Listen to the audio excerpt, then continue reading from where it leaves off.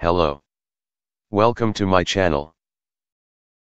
In today's video, I will try to solve the same problem as last time using a different method. Find the area of the blue square. The previous video showed a solution, even elementary school students can solve. This video gives a solution using the Pythagorean theorem, which is not learned in elementary school. Before solving the problem, please subscribe my channel. Then, find the area of the blue square. There are two squares.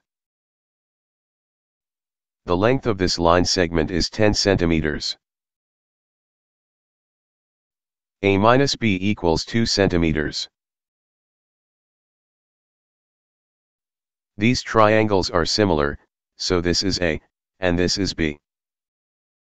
This time, we'll focus on this triangle. At first, what is the Pythagorean theorem? This is the formula that shows the relationship between the lengths of the three sides of a right triangle. If the length of the hypotenuse is C and the lengths of the other sides are A and B,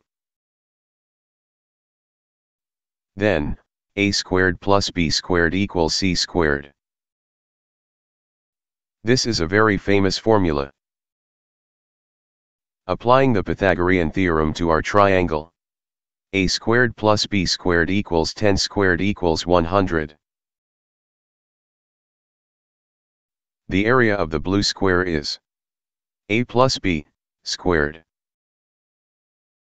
Expanding this, we get A squared plus 2AB plus B squared.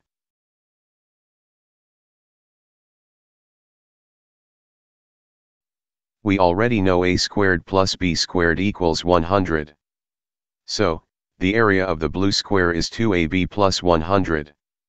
Well, how do we find out AB?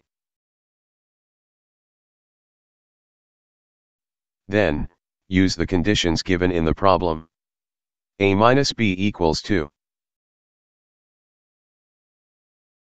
Square this equation. A minus B squared equals 2 squared equals 4. Expand the left side of the equation. A squared minus 2AB plus B squared. A squared plus B squared equals 100. 100 minus 2AB equals 4.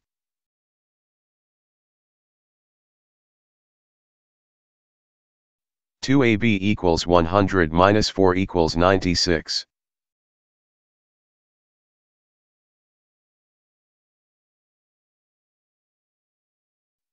Now, we can get the area of the blue square. The area of the blue square is 2AB plus 100. And, 2AB equals 96. So, this equals, 96 plus 100, equals, 196 square centimeters. We get the same answer as the previous video. In this video, we solved a geometry problem algebraically. Thank you for watching. Please subscribe my channel.